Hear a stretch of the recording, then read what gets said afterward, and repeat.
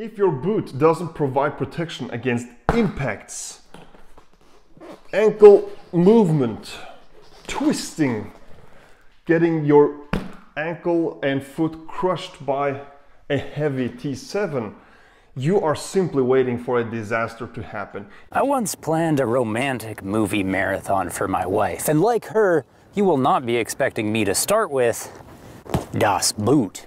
Oh, Ryan, you absolute legend. Good day, guys. If I do look a bit shabby, it's because I got home from Portugal late last night and I haven't even showered yet. And these are the very clothes that I used throughout the whole trip. And you know my take on merino wool.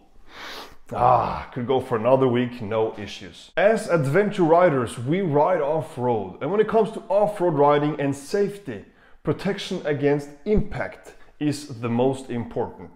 And like everything when it comes to adventure riding, it's a matter of compromising. On this side of the spectrum we have comfort, and on the opposite side we have protection. On this side we have something like the Alpinestar Corozal boot, a boot that I've owned, super comfortable, but does not provide any protection against impact. And on the opposite end of the spectrum, protection, we have something like the YAMAHA SG12s, super protective boots. I ordered them to my home or house and I tried them on, and they were so stiff and protective that they made your regular ski boot feel like your grandpa's slippers. I had to return them because they were simply way too stiff.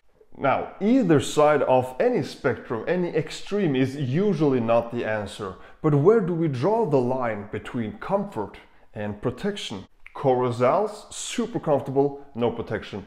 SG12s, super protective, no comfort at all. And that is where the Alpinestar Tech 7s comes into the picture, because I find these to be the perfect compromise between comfort and protection. Oof.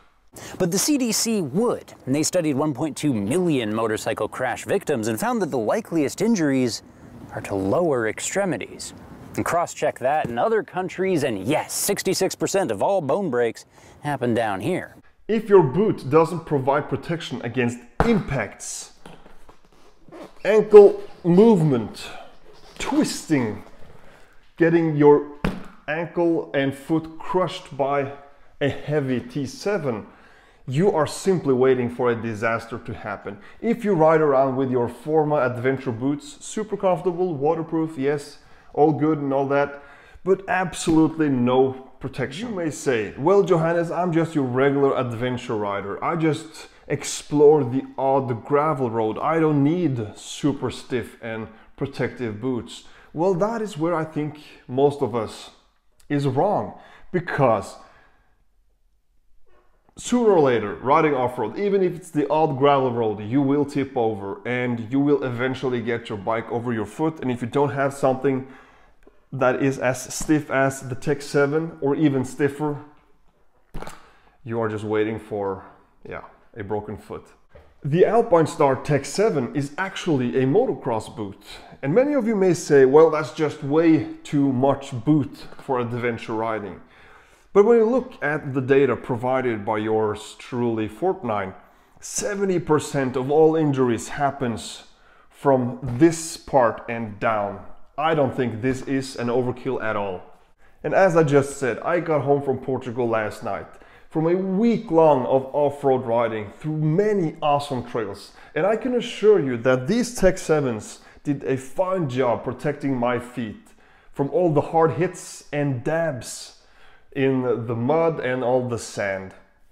I'm very impressed with the quality and the protection that these provide.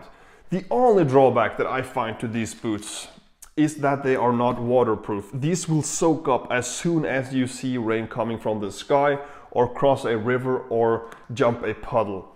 But that is something I am trying to remedy with these. These are waterproof, breathable socks sent to me by Randy's son. Thank you very much, Randy's son.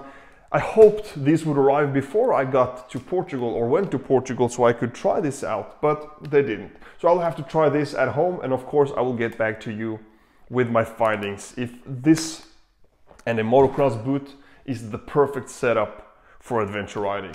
And yes, these do come in a waterproof version that I will buy in the future. So the main takeaway of this video is obviously protect your feet. When we see statistically 70% of all injuries happens to our feet.